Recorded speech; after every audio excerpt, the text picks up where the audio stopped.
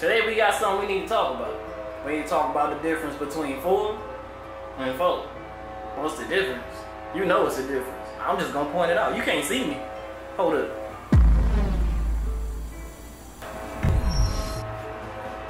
Can you see me now? Today we gonna talk about the difference between 4 and 4. Cause it's a difference. I'm just gonna point it out. You can go into a store and somebody will be like, let me get 4 of those. And then you can go into a different store. I think I need 4. Now somebody kid could be acting out and they could be like, well, he's just 4. He 4? Acting like that? Alright. Now you see this right here? We got a piece of paper. Now your angle might be off a little bit, but whatever. We'll fix that in post.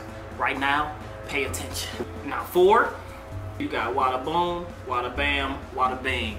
That's a long. Okay, you see this right here? Keep up this time, alright? Keep up with me. This right here, that's a 4. This right here, that's a 4. It ain't connected. It ain't got to be connected. They having problems right now. Don't worry about that, alright? They don't want to talk. You see how it's open? That's a 4. You know, it's open to another letter to be there. That's closed off, kind of, sort of. That's a 4. That's grammatically correct. That's what that is. We gonna call that grammatically correct. What's that?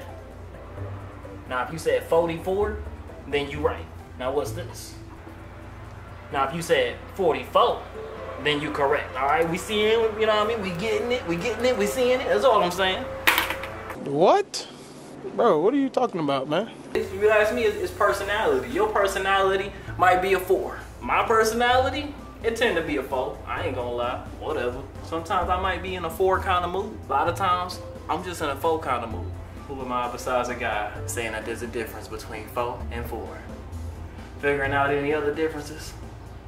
Well, that's a mystery for another day.